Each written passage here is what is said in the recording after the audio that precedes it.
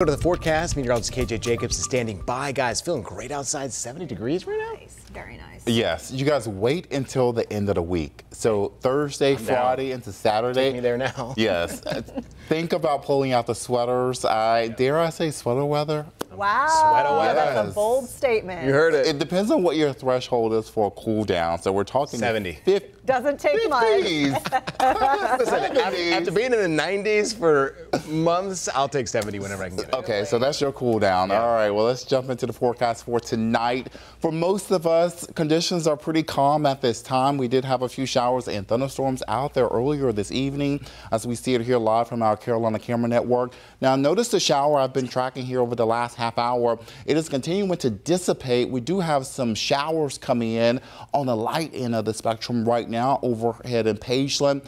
We had some heavier downpours coming into town, but notice it's quickly breaking up as it's moving into Chesterfield County now. By and large, most of you are dry at this point of the night and will continue to dry out overnight. Check this out. The rain chances will be back for Tuesday and Wednesday. This is all part of a cold front that is going to drive up those rain chances. Not likely to be widespread, but we could once again have pockets of heavy rainfall as we move into Tuesday afternoon, evening, and early Wednesday before we dry out for the second half of the week.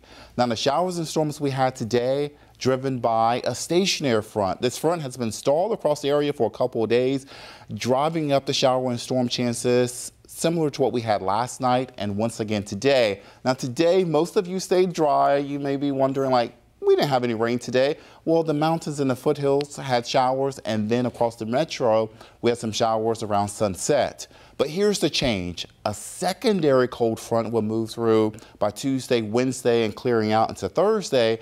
This is going to bring not only cooler temperatures, but drier air is not going to be as muggy for the second half of the week. So we'll have lower humidity, and the brown shading here indicates we're going to go from more of a tropical to a moist atmosphere to more of a drier one. And to really spell it out for you, take a look at the dew points. This is a good measure of moisture in the atmosphere. So today and tomorrow, we're looking at more of a humid setup, but notice Tuesday, Wednesday, similar.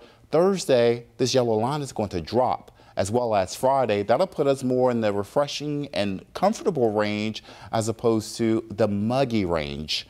Going forward here, I want to turn to the tropics right now. No major changes with Hurricane Lee, which is good news. This works in our favor because the forecast track is remaining pretty much the same, as it's likely to make a turn towards the north and pass Bermuda just to the west. It could still bring some rain, some dangerous surf as well to Bermuda. However, we'll look at some dangerous surf and higher rip current risk right along the east coast, even here in the Carolinas. So we'll keep an eye on it, but we do have an increasing risk for rip currents as we move into Wednesday as well as Thursday. So you'll want to monitor the beach conditions if you do have plans to be along the coast.